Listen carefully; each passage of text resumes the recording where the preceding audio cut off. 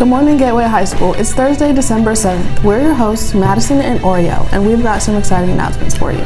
That's right. After school today, LULAC has a fantastic fundraiser. Get ready to tantalize your taste buds in the comments with mouth-watering flavors like mango, watermelon, Jamaican, and horchata. You might want to buy too. Remember, cash is preferred, but if you want to pay with card, make sure to swing by the bookkeeper first and bring your receipt. Today we continue Spirit Week with Grinch Day, and tomorrow, cozy up in your pajamas for our last Spirit Day of the week. And speaking of Spirit Week, this Saturday is the biggest event of the year. Shop with an Oly.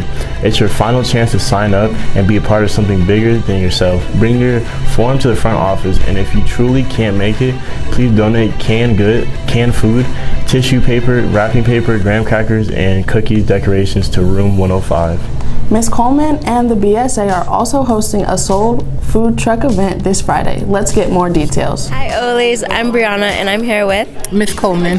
Can you tell me more about the BSA event that's happening on Friday?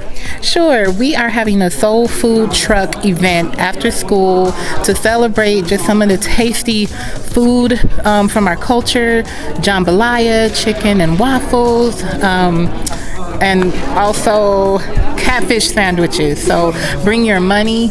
It'll be located outside of the entrance to the school on Friday.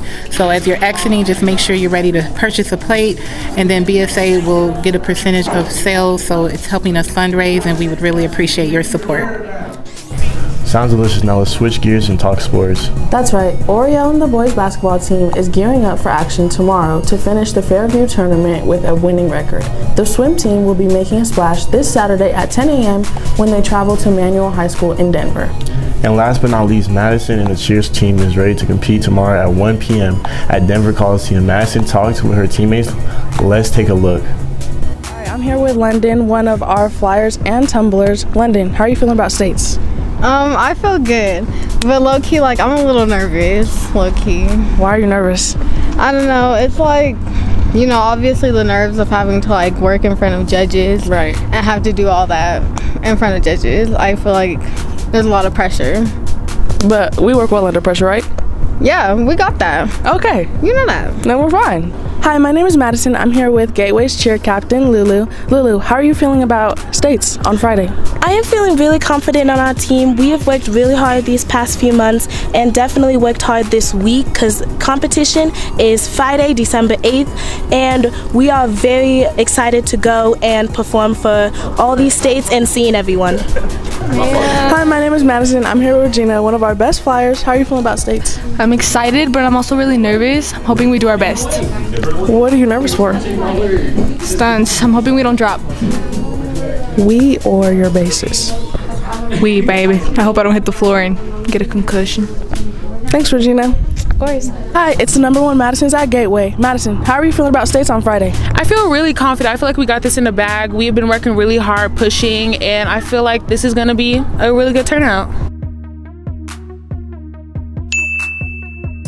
Tell us about your post-secondary education journey. All right, so I went to Texas State in San Marcos, Texas. I got a degree in interdisciplinary science and a minor in physics. All this means is that instead of just doing physics or chemistry or biology, I did a bit of each of them, and that's why I'm certified to teach all of them, as well as do extra stuff with physics because I really liked that. Was education the first choice? If I didn't have scholarships, it would not have been. I was really lucky that my dad had the Hazelwood Act.